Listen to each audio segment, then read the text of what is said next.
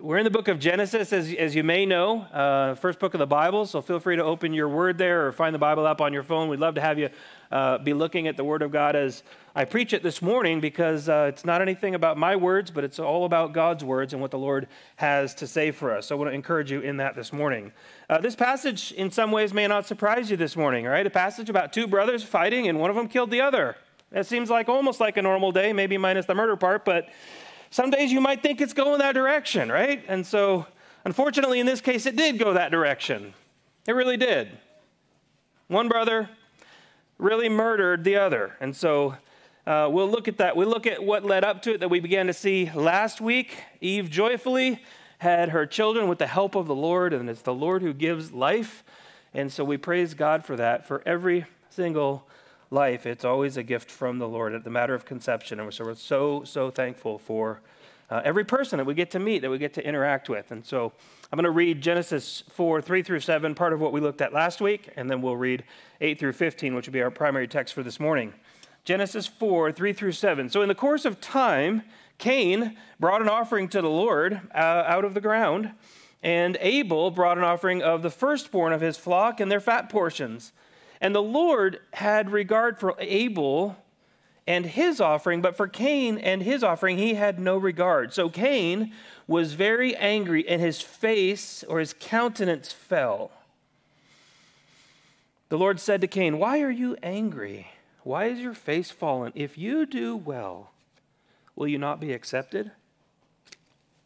And if you do not do well, sin is crouching at your door. Its desire is contrary for you, but you must rule over it." Last week we saw that unbelief flows from pride and becomes anger when we judge God's purposes to be wrong. In other words, we set ourselves up over against God. In other words, we become God. We don't actually become God, but we set ourselves up as God to judge God's purposes for our lives or for the lives of others. And we are fast overstepping the line, brothers and sisters, when we do that. We continue this morning, Genesis 4, 8 through 15. Cain spoke to Abel, his brother.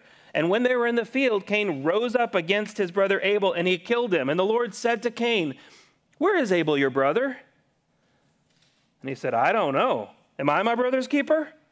The Lord said, "What have you done?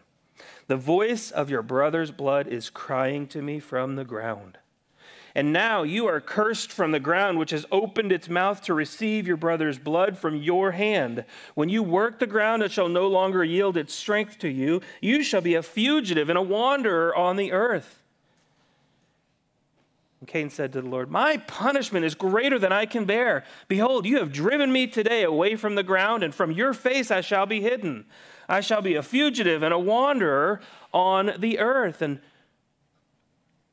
whoever finds me will kill me." And then the Lord said to him, "Not so. If anyone kills Cain, vengeance shall be taken on him sevenfold." And the Lord put a mark on Cain, lest any who found him should attack him. Friends, today we're going to see that persistent unbelief becomes embedded pride, which leads to habitual sin. Of course, it's not the only thing that leads to habitual sin, but it will lead to persistent habitual sin. Persistent unbelief becomes embedded pride, leading to habitual sin. We always need to heed God's warnings. That almost might seem like it goes without saying, and yet it needs to be said. God gave Cain a particular warning. He said, your face has fallen. If you do well, I'm drawing a blank on the word, so I need to go find it in my own Bible here. If you do well, will you not be accepted? And if you don't do well, sin is crouching at your door. That's a warning. Sin is crouching at your door. It wants to have you, but you must rule over it. Now, let me ask you a question. Will God ever tell you to do something that he won't give you the power to do in obedience? No. He's not a snake oil salesman. He is a God who is holy, who's perfect, who loves his children. He loves his creation, and yet he gives warnings. He gives directions. He's holy, which means he's right in every single way all the time. And so we must always heed God's warning. They are for your good. And actually, that's part of that initial point, but it's really secondary. Even if God's warnings were not for our good, we're always to heed them because we're to obey God because he's God. But in fact, God is good and gracious and kind and loving, and so they are for your good because God is wise.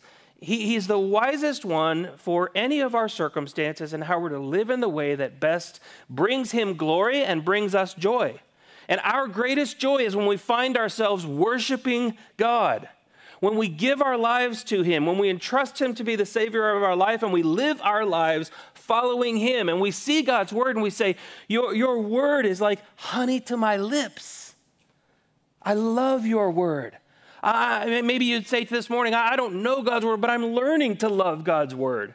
That's a worshipful position, a worshipful stance of moving toward the Lord. So we saw verse 7, God warns Cain, and at this point, he hadn't sinned yet because at this point he'd sinned, right? He didn't bring the right offering, but he wasn't too far gone. The Lord says, look, you've sinned. And by the way, friends, it wasn't a mistake. I want to encourage you there are mistakes.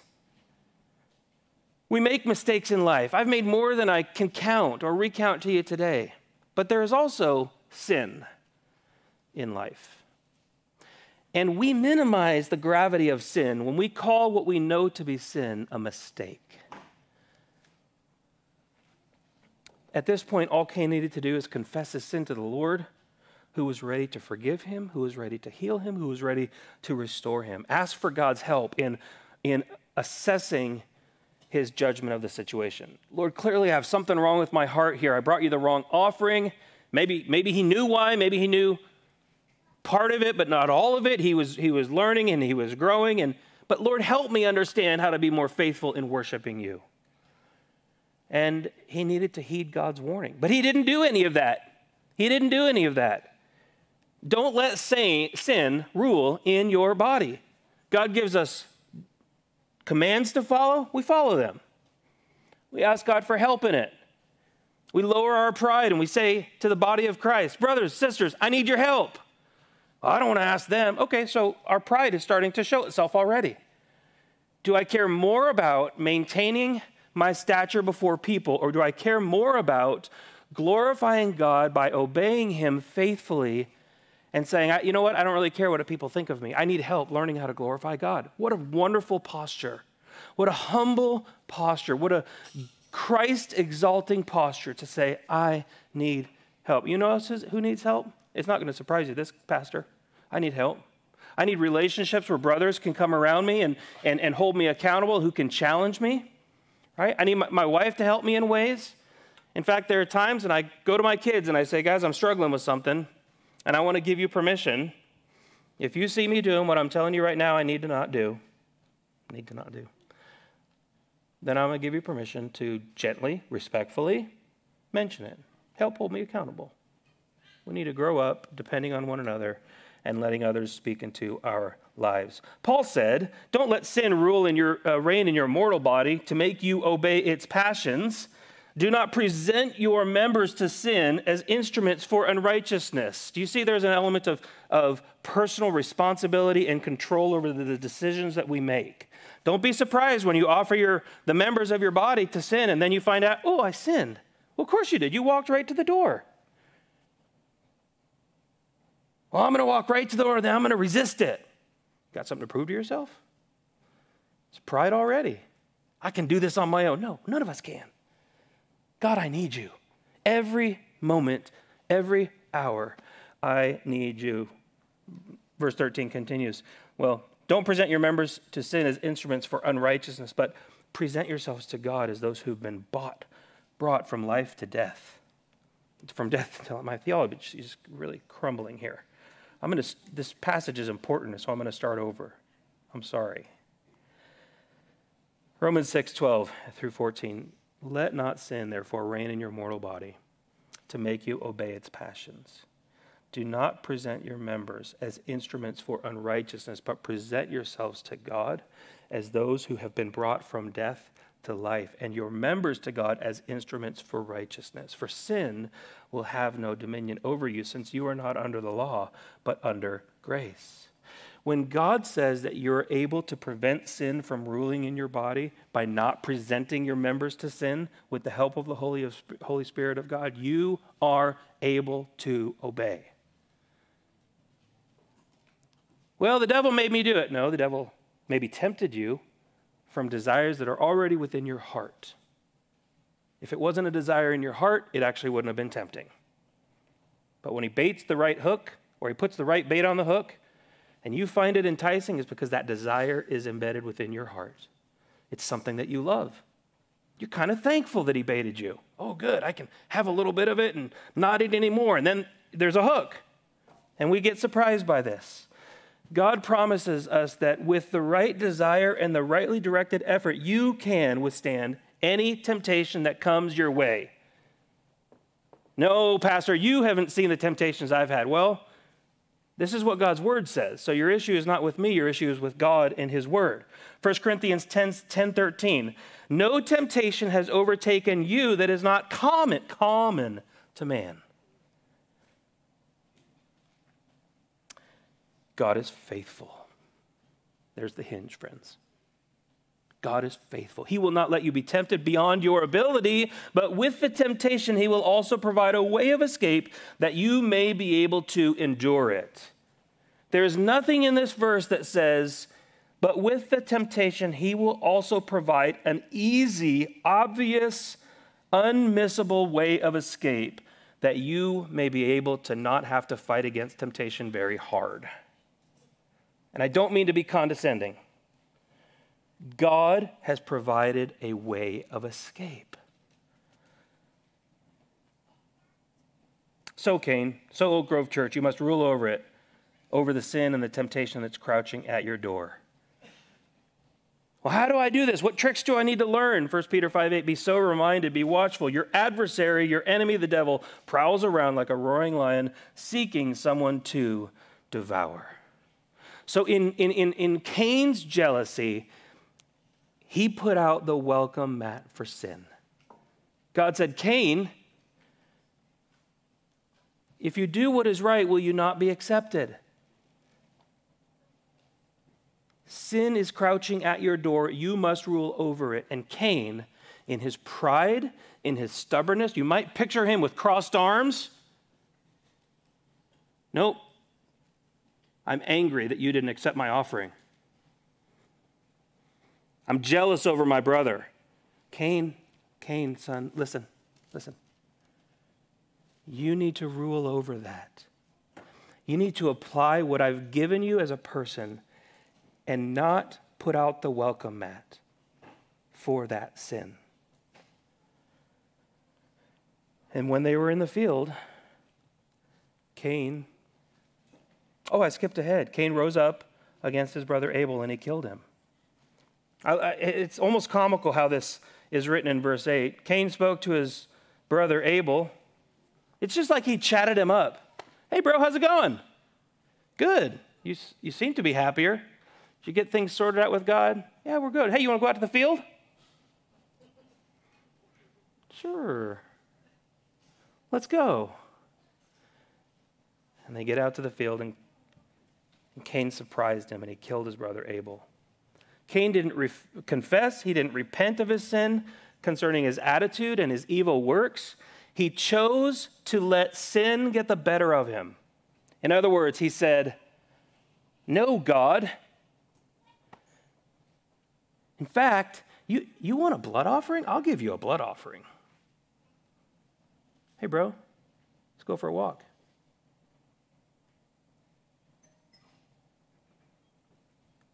Cain wanted sin. Cain wanted revenge.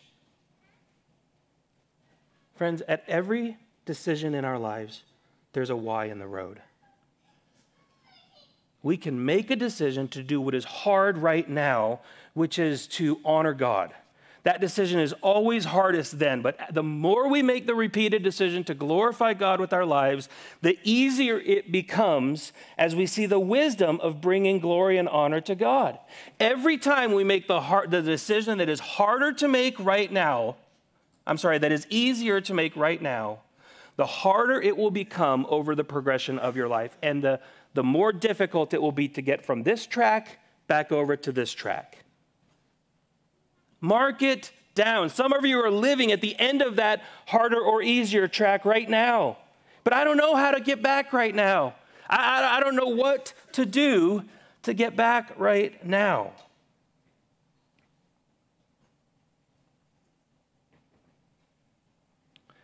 Friends, if you're hearing this morning, and you are, Jesus is the way back. Well, I'm already a Christian. Well, the gospel doesn't stop once you become a Christian, and you're 5 years a Christian and 20 years a Christian. Every day we need to learn to apply the good news of the gospel of Jesus Christ, which is simply that on my own I can do nothing to bring God glory, and I need the Spirit's help with it, which if you're a Christian, you have the Spirit's help. But brothers and sisters, having the Spirit's help does not in anywhere in the Word of God say that that makes the task easy. Nowhere in the Word of God does it say changing that habit now becomes easy. No, but it is possible. It is possible to bring glory to God after a week, a month, a year, a decade, even I would say a lifetime of welcoming sin, following sin. You may be a Christian who says, I've been running from the Lord for a long time. Come home. Come home. So this is the first murder that's recorded in the Bible. I don't know if it's the first sort of shocking sin, but it is a little bit shocking, right? In a way, this battle between Cain and Abel, it represents the battle that God spoke of to Adam and Eve in Genesis 3:15, right? Between the seed of the serpent and the seed of the woman. Maybe the devil thought by getting Cain to kill Abel, this would stop the promise given in Genesis 3:15. We don't want to say too much about the things that we don't know. We're going to work with what God has given us. That's very plain and very clear. We know that Jesus overcame the devil, and the devil no longer has authority or power. He is defeated. The battle is won. Jesus won the battle when he rose from the grave. All right, a couple other times when Satan tried to upend the Lord here, killing all of the children at the time of Moses that we read in Exodus 1, and Herod killing all of the children after Jesus was born, a babe in the manger. Satan devised a plan, and he worked through evil kings to say, we're gonna blot this guy out. I can't let this happen. Each and every time, friends, Jesus overcame. The Lord wins every time. And I want to say, typically, if you do well, typically you will feel well. I want to use that expression, feeling, a little bit tenuous, a little bit cautious, because our feelings can be misleading. But a lot of times our disposition works very well, like a light on the dashboard of a car, right? You've got certain lights where you know, okay, this is the oil, right? This is the temperature. And then you've got the light that's just, oh, this could be anything, right? It's the catch-all. Sometimes our emotions are cueing us to something that's wrong internally, something that's wrong with our relationship with the Lord. Generally, when we're at peace with the Lord, we'll feel at peace with the Lord. It doesn't mean everything is calm. It doesn't mean life is easy. It means, generally speaking, there's peace in walking with the Lord. Sometimes that means obedience over months and years through great difficulty and great trial. Sometimes it means very difficult circumstances. David Brainerd was a missionary who dealt with sickness almost his entire missionary service and didn't see maybe one soul come to Christ. By our standards, we say we're going to drop our support. He's not an effective ministry. He's not very good at it. But it wasn't until after David Brainerd lived a faithful life to God and passed away that his ministry after the effect began to blow up. It was only in reading David Brainerd's journals that we see the pursuit of godliness and the peace he had in Christ in the midst of great difficulty. Friends, whatever you go through, God will give you peace. I assure you it's not your timeline. I can almost assure you it's not going to be in the way that you would draw it up. But God will provide for you and God will give you peace. With persistent unbelief becomes embedded pride, which leads to habitual sin. Think of it like this as our second point. Small disobedience, which is unbelief, when unchecked becomes embedded pride. And it always leads to larger embedded disobedient, or you might call it habitual sin. Small disobedience when unchecked. Cain brought the wrong offering to the Lord. It was a willful sin. He brought the wrong offering, but he wasn't too far gone. But then when the Lord challenges him on it and says, you need to check yourself. You need to check your sin. You need to keep your sin in check. He steps back and he sort of crosses his arms and he says, no, I think I got a way to fix this. I think I can get you a blood offering. You ever do something and as soon as you do it or as soon as you say it, you realize, I can't get that back.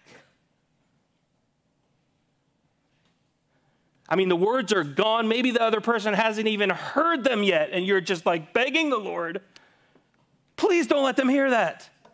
No, you said it. It's out. So what do we do? Oh, I was just kidding. Well, Proverbs says, like a madman firing brands into an open field, firebrands into an open field, so is the one who says I was only joking. It's usually just a way to cover up something that you can't get back.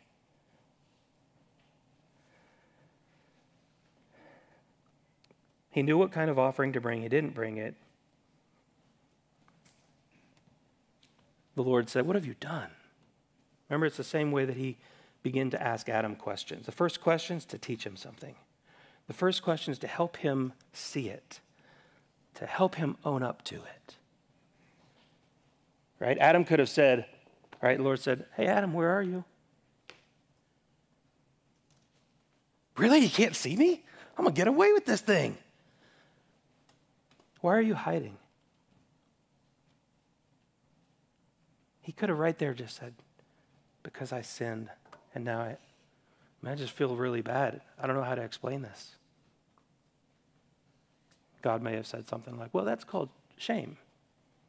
And unfortunately, when you sin, you're going to feel shame. But here's the thing. I'm still your good God. And one day there will be a way to make this right. But for now, we're going to introduce blood sacrifices. For now, we're going to introduce some things that are going to begin to teach you and your children and your children's children for many, many generations to come that I'm holy and that you need to obey what I tell you because I'm God. Well, I don't understand. It's okay. Just trust. You need to trust me. Isn't it easy to come in this morning and 'tis so sweet to trust in Jesus. Do you notice the song says sweet, not easy? But if you've trusted Jesus through difficulty, you know it is sweet. It's wonderful. But often we want to disobey God, flagrant disobedience. And then we're shocked when consequences come. And so God brings conviction, which we often wrongly perceive as mean. God's not giving me everything I want. How dare he? Well, what about when you openly, flagrantly sinned against God? Well, yeah, but he should forgive me. God's nice. No, God is holy. God is merciful and gracious, which is very different than nice. Cain, what have you done? Have you, that was going back to Adam there. He knows the answer when he asks Cain, where's your brother Abel? Right? It's a teaching question again. He's giving Cain another opportunity to repent. He's giving Cain another opportunity to acknowledge his sin. But now Cain's smaller disobedience remains unchecked, and it becomes embedded pride, which is now an all-out battle with God. Okay, you've dug your heels in. Now you're ready for battle. Let's see how this works for you. I don't know. Didn't bring the right offering. Hey, bro, let's go to the field. Yeah, sure, let's go. Kills his brother. Cain, where's your brother? I don't know. Outright lying to the omniscient one, the one who knows everything, the one who with God's word, not just the written word we hold here, but God's spoken word, dealing with his people in the Old Testament and through the prophets, would just like a masterful surgeon with a scalpel, just cut open his heart with questions. We just try to hide it. We try to cover our shame. We try to cover our spiritual nakedness. I don't know. And then you can almost hear like the 3-year-old argument, right? I don't know where he is. Am I supposed to watch out for him all the time? Am I my brother's keeper?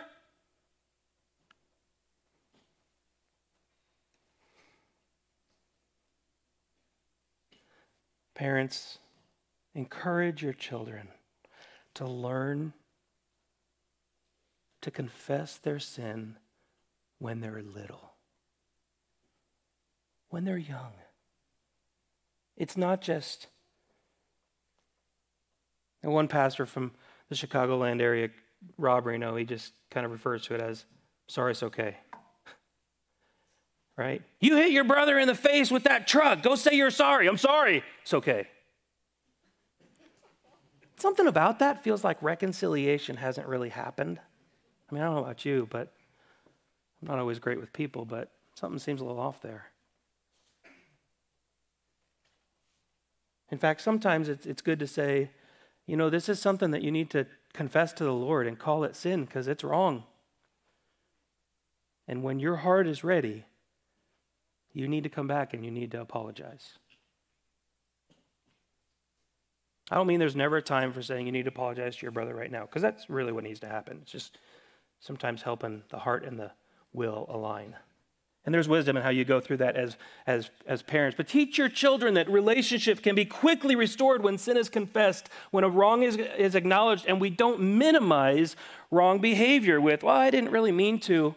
Really? Because there's a couple emotions in there that seem like intent. Maybe it wasn't planned out an hour ago, but it didn't seem like an accident. Accidents happen. Mistakes happen. Much of our life is not mistake. It's outright sin. And what else do we need to teach them? We need to teach them that consequences remain even when we are genuinely repentant. We confess our sin to the Lord and we apologize to the person who still has a black eye, and reconciliation can happen while the eye takes a week to heal.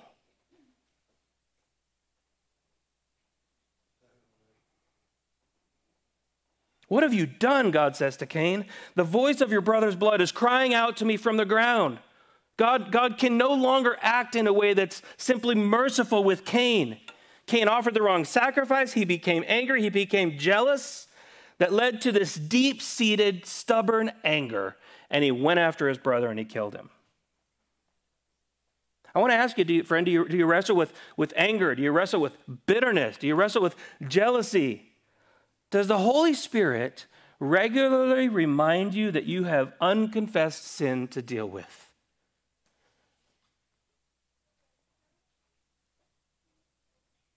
Well, it was a long time ago. Am I supposed to remember every sin that I've ever done and confess them all to the Lord?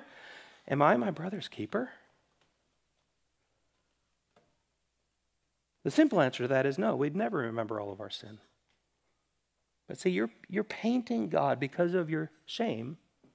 You're painting God as uncaring, unreasonable, unjust, and at the end of the day, unloving. But that's not God. You just don't want to fess up. Just call it what it is. Stubborn, rebellious pride. And stubborn, rebellious pride gets covered over layer, over layer, over layer with other things in life that suppress the voice of the Holy Spirit, which is in fact loving, friends. But you sit there in life and you blame other people and you minimize God's love. and you explain it to others. By the way, if you happen to be sitting like this in church, I don't mean that's you. I do this. I see people kind of like, should I? It's fine. You just relax, sit back. It's fine. It's good. Just listen to the Lord together. But if you've grieved God's Spirit by silencing his conviction, you may think, I don't hear his voice convicting me of this anymore. That should scare you out of your pants. Because the moment the Holy Spirit lifts his loving effort of bringing you conviction is the moment he may say, fine, you want your sin? Go have it. You want this life that's just misery inside for you? Fine, go have it. But as long as you are alive, as Hebrews says, as long as it is still called today, turn from your sin, turn to the Savior for the very first time, or again and again and again. That deep-seated emotion you feel plagued by may be God's ongoing warning, where he's saying, I'm calling you to repent, and joy just around the corner. Just around the corner. But God says, work out your salvation with fear and trembling. There's effort. Sometimes wrongs need to be made right. Sometimes reconciliation needs to happen. Did you marry an unbeliever? Knowing that God says, don't be unequally yoked. And now you wonder why you're struggling with these decisions in life, how to make certain decisions, all kinds of things. Well, why would God let me why would God let this happen? Why do I have to endure this struggle? Well, you disobeyed God and you married an unbeliever. I'm not talking about if you're both unbelievers and one of you gets saved and now you're married to an unbeliever. That's different. I'm saying God says, don't marry an unbeliever. You choose to marry an unbeliever, and now you're struggling with it, maybe for your entire life. Friend, do you know if you'll confess that, if you'll repent to the Lord with that, you're still married to an unbeliever, but you're made right with God. And now you'll be able to see clearly how God wants you to prioritize that is the first goal of your life. Maybe you need to pull back on serving in the church some because your priority is to live in such a way that God might use your life, your silent, joyous living in relationship, loving that person that you love so much, and begging the Lord to save him or her. There's joy even in that struggle. You're not eternally separated from God because of his grace. I could list, as I was writing this, I had a list of many, many, many examples, and I thought, I don't even really need to list them. Just give one or two to get you in a category. You know what they are. You know how the Lord's been speaking to you out of his love. And you either say, God, thank you for loving me enough to warn me.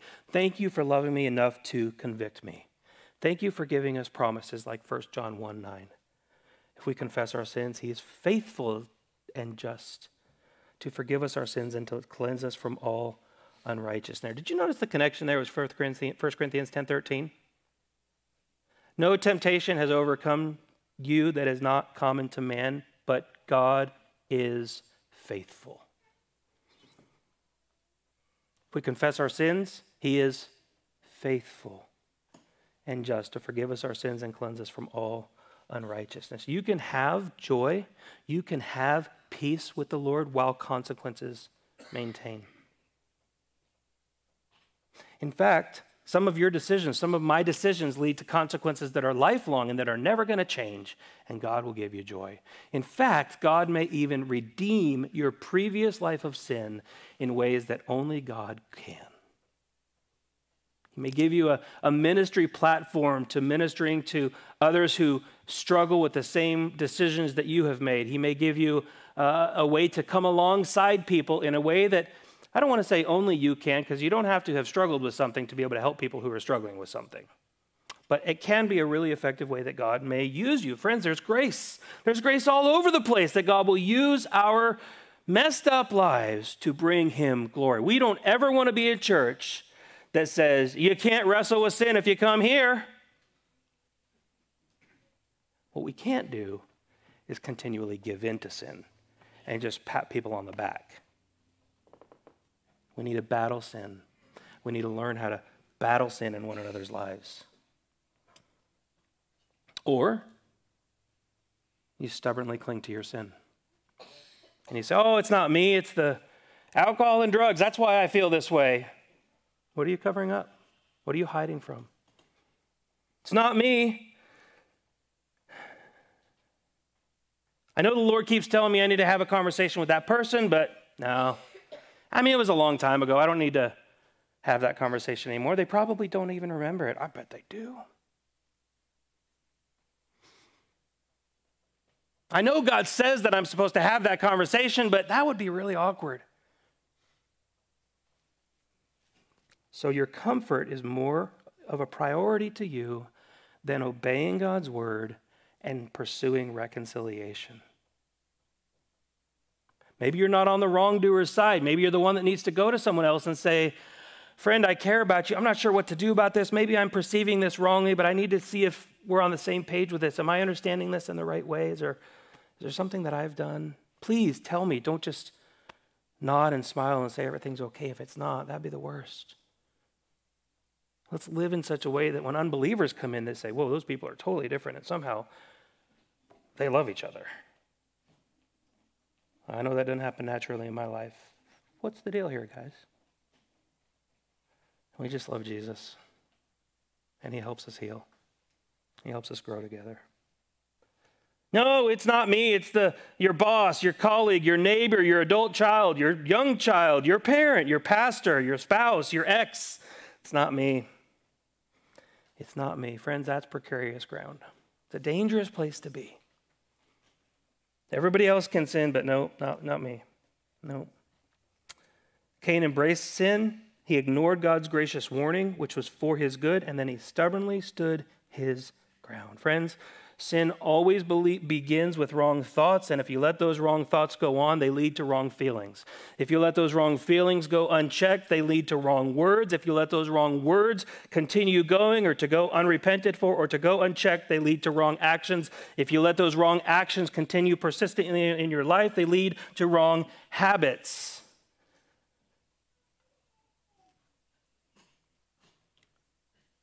And our culture has turned wrong habits into things that are sometimes called diseases. Now, can wrong habits lead to things that cause physiological disease? Absolutely. Absolutely. But the wrong habits, the wrong patterns that have developed wrong habits in themselves are in most cases, in many cases I'll say, unchecked sin that we've clung to and devising ways to hide it, to cover it, to escape, and to run away. If an acorn falls in a forest and you're on a walk and you see it, it's really easy to pick up. Right? You might be on a walk as a family and the smallest of children can reach down and pick up that acorn. But if that acorn remains and that acorn becomes embedded in the soil, that acorn becomes a small oak tree.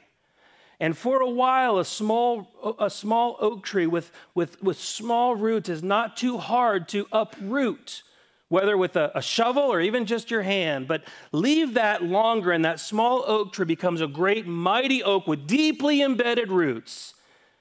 It takes a monstrous effort or derecho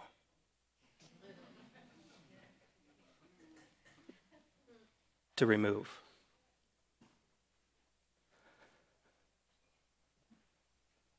Abel's blood was crying out to the Lord from the ground, and Cain would now receive God's judgment. Quickly, Cain is cursed from the ground because habitual sin, left unchecked, leads to God's judgment. He's cursed from the ground, even beyond the discipline that was brought to Adam, because Adam, it seems, had some level of repentance. Would there even be a seed of sorrow in Cain's heart? Maybe. It doesn't look that way, but maybe. Cain said to the Lord, my punishment is greater than I can bear. So he even goes to the Lord and he says, I know you warned me to stop. I know you warned me to watch over my sin. I know I crossed my arms and I girded in my feet. I know I've been fighting you the whole way. And now, how dare you punish me like this? What did I ever do? Behold, God, you've driven me away today from the ground, and from your face I shall be hidden. I'm not sure why that bothered him, because he really didn't want to fellowship with God before. He wanted to be his own God. He wanted to live his own way. From your face I shall be hidden. I'll be a fugitive, a wanderer on the earth. Whoever finds me will kill me. It's too much, God. I can't bear it. You're mean. You're unjust, judgmental. And now he's entitled. God, how dare you treat me this way? Proverbs 19:3, when a man's folly brings his way to ruin, his heart rages against the Lord. Does your heart rage against the Lord? Oh, you know better than to actually say that out loud, especially around church people. But inside, oh, friends, I've known some really, really angry people inside. Isaiah 48:22, there is no peace for the wicked. I'm not wicked, I'm just struggling with this. No, you've made wicked decision after wicked decision after wicked decision, and that makes a wicked person. But it does not make a wicked person that is too far from the grasp of the Lord to save or to restore. But if you've sat here week after week after week after month, maybe after year, and you consistently push down the loving voice of the Holy Spirit of God, let today be the day. You don't have to leave here angry. You don't have to leave here miserable. You might leave here with tears, but there'll be tears of joy, tears of freedom, tears of relief. And not from a God who says, now you better perform right.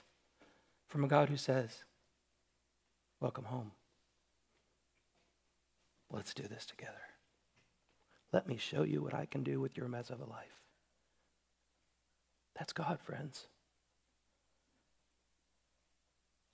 Persistent unbelief becomes embedded pride, leading to habitual sin and to complaining and to self-pity.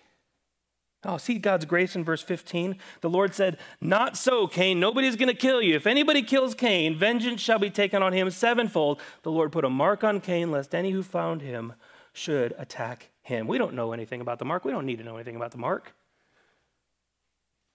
I've heard some crazy theories on what was the mark of Cain. Friends, don't miss the forest for the random sapling over there. It was intentional. It was God's love. Because you see, if God was unloving, God would have just zapped him right then and there. And in fact, that actually wouldn't make God unloving. I misspoke. But we see the extra mile that God has gone to show his mercy. Disobedience after disobedience after disobedience after disobedience. Friend, today can be your day. Do you know someone who it seems, you don't know their heart, but it seems they've been stiff-arming the Lord for day after day, week after week, month after month? Well, I don't want to say anything because they're pretty angry. Friend, if you don't say anything, you may be the vessel God has chosen to bring the word of God to them. Say something in love. Let's not worship our comfort. The blood of Abel from the ground could never accomplish what the blood of Jesus accomplishes. The blood of Jesus is better than any Old Testament sacrifice. The blood of Jesus is the only sacrifice from one man who could heal the sins of many and who could bring redemption and life, full life, to anyone who would call upon his name for salvation. No, don't go try to pretty yourself up before you go to God. Don't try to heal yourself before you go to God. Go to the healer who will redeem you if you simply call upon his name. Well, I need to do X, Y, and Z first. No, that's a lie from the enemy. You need to go to the Lord, throw up your hands, fall on your knees, fall on the face, get a good ugly cry out and say, God, I need you. I'm desperate. I can't do this. I'm stubborn. I'm angry. I hate people. I think I might even not like you, but that feels wrong to say. It is, by the way, but save me. You believe in your heart that Jesus is God and that God raised him from the dead, and you confess with your mouth, you will be saved. That's a promise for everyone. This is the time today to come to the Lord, acknowledge your sin, fall on his mercy and repentance, which is worship, by the way. Leave your burden at the cross and walk out a joy-filled person, getting to figure out how joyful your life can be, even enduring difficulty ahead of you. But with the Lord, with the body of Christ, you can do it. 1 John 1:9 says, if we walk in the light as he is in the light, we have fellowship with one another, and the blood of Jesus, his son, cleanses us from all sin. Not the not so bad sin, all sin.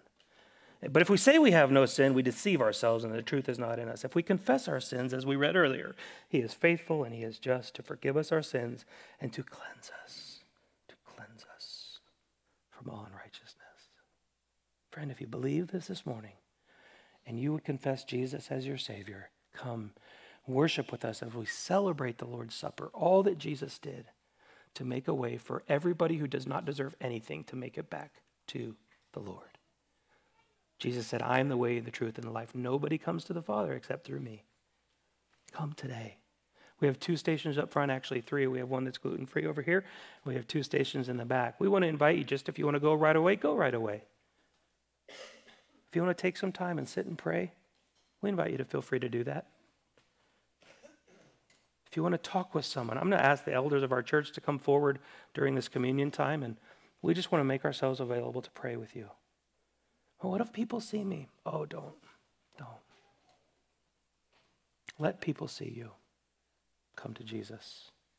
Let people see you express the need for the body of Christ. Let's pray. Father, we are grateful for all that you have done for us to be able to have a relationship with you after we've done so much in our life to